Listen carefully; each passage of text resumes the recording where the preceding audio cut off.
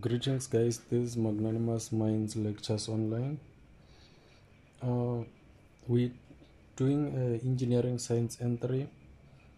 This is an electricity question whereby question 1 says state the difference between the potential difference and the EMF of a cell.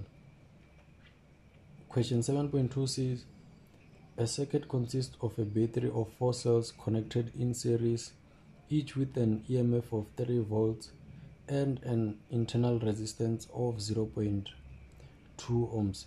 The battery is then connected to two external resistors of 6 ohms and 4 ohms connected in parallel, and the two resistors are connected in series with a third resistor of 2 ohms. The sub-question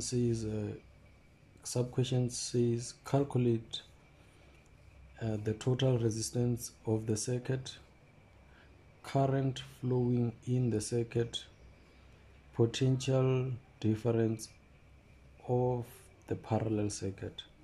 7.3 calculate the cost to run a washing machine of 230 volts with a current of 20 amps for 1 hour if the price of electricity is 8 cents per kilowatt.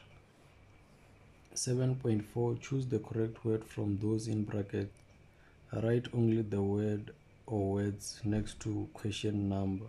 7.4 the ratio of actual power to the apparent power is peak voltage, peak current, power factor. So let's answer these questions.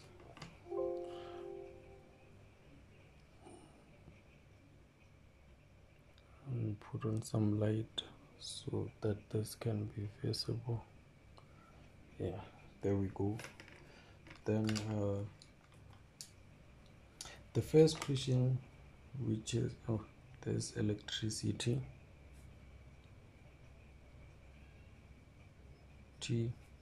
Question 1 says the difference between EMF and potential difference. And the difference between the two is that with the EMF, the EMF is voltage measured across the poles of a cell while there's no current.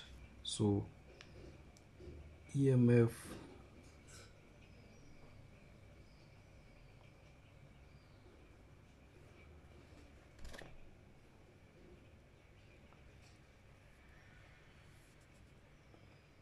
across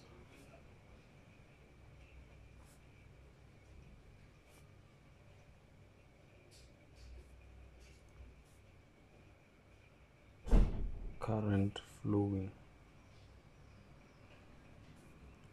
while potential difference is voltage measured across a cell when there is current flowing.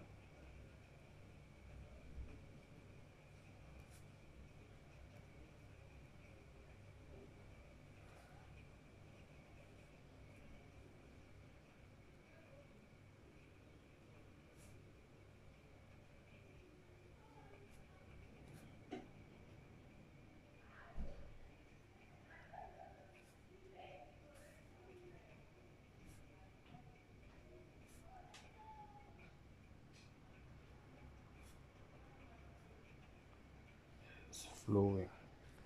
There we go. And then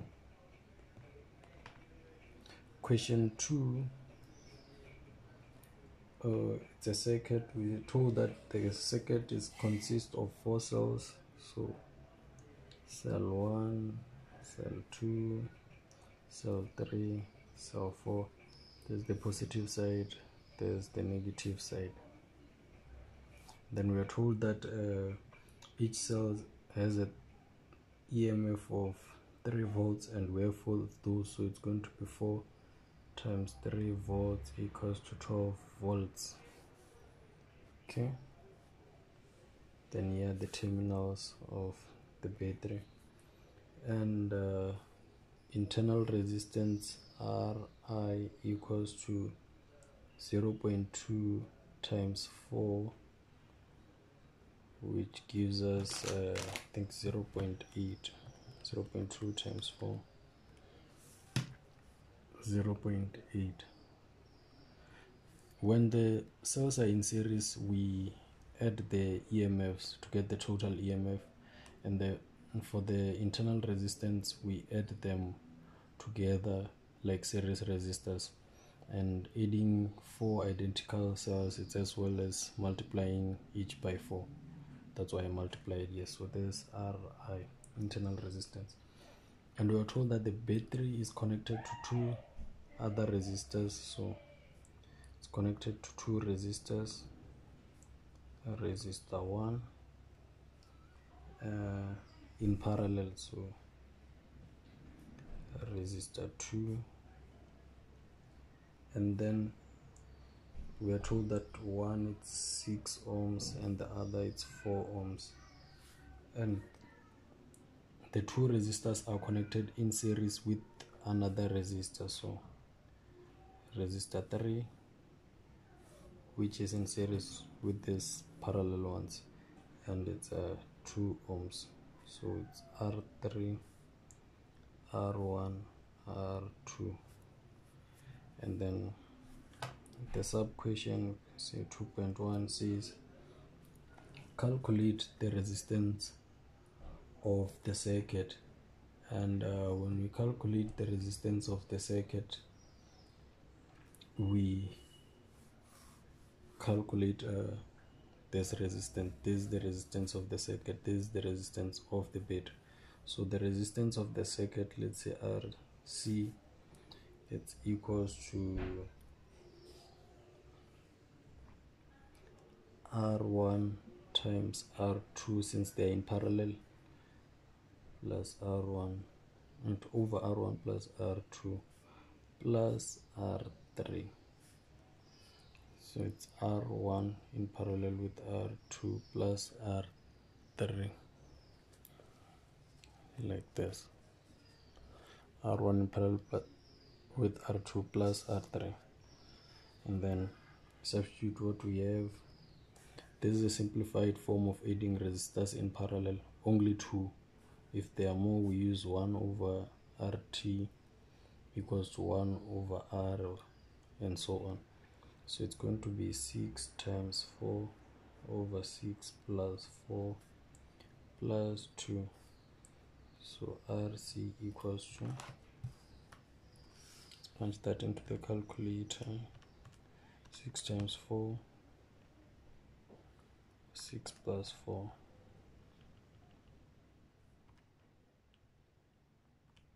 plus 2. That gives us 4.4 ohms. Then to get the total resistance of the whole circuit, including the internal resistance of the battery, it's going to be RT equals to Ri plus Rc. So it's going to be 0.8 plus 4.4. Therefore RT equals to plus 0.8, 5.2 ohms. According to me, the total resistance of the circuit is this resistance, then the resistance of the circuit is this resistance. The total resistance is this resistance plus the internal resistance. So this is the total resistance, this is the resistance of the circuit.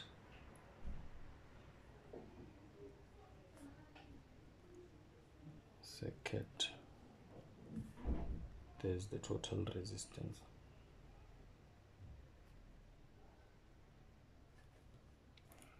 And then question 2.2 says current flowing in the circuit. So we know that V equals to I R, therefore I equals to V over R, which is 12 volt, since it's 3 times 4, over 5.2. which is the total resistance, total voltage IT. So it's 12 over 5.2, and we get 2.308 amps.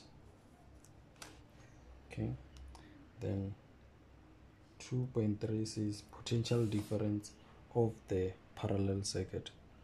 So the potential difference of the parallel circuit is going to be V parallel equals to I total times R parallel, and R parallel equals to R1 times R2 over R1 plus R2. So V equals to I total, which is 2.308, times our R parallel is this, we substitute, it's going to be 6 times 4 over 6 plus 4. You can calculate this separately, then plug it here. If you calculate it separately, it's going to be, okay, let me write it down here. R parallel equals to, if you calculate it separately, it's going to be 6 times 4 over 6 plus 4, which is 2.4 ohms. So it's going to be 2.308 times 2.4. So V equals to 2.4 times 2.308, and you get 5.539 volts. And that's it for question 2. And then for question 3, question 3 says calculate the cost. So question 3, it's a cost of electricity. And in this question 3, you are given V equals to 230 volts, I equals to 20 amps, T equals to 1 hour, tariff or cost per unit equals to 85 cents per kilowatt hour, which is 0.85 rand per kilowatt hour. There it is. Therefore, the cost of electricity is given by tariff times units, and units equals to power over 1000,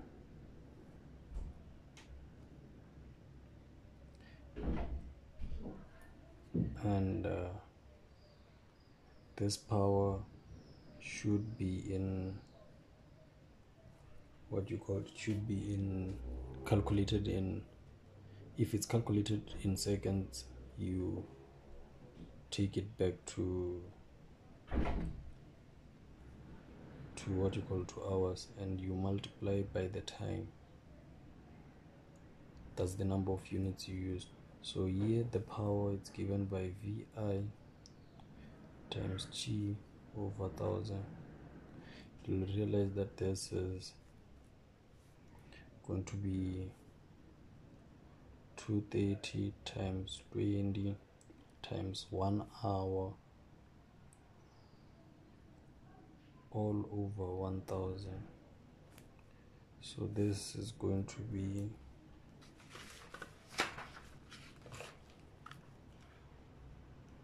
230 times 20 times 1 over 1000, This gives us 4.6 kilowatts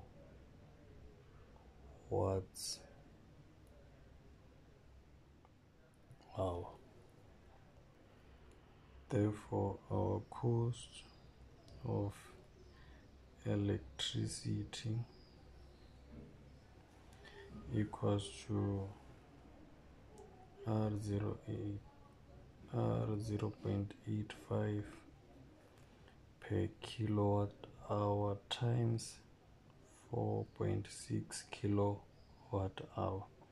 Kilowatt hour cancels this one, since this one it's a denominator here, and we are left with 0.85 times 4.6, which is just around 3.91 rands. Or you can just multiply through, whereby you'll see power over 1000 times time in hours times tariff. This is going to give you 230 times 20 over 1000 times 1 hour times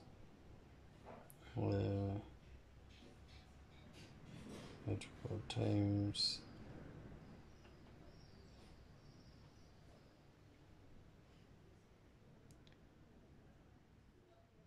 tariff, it's 0.85.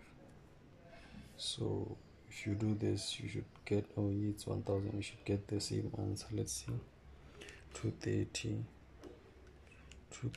times 20 for 1000 times 1 times 0.85, you get the same thing, 0.91.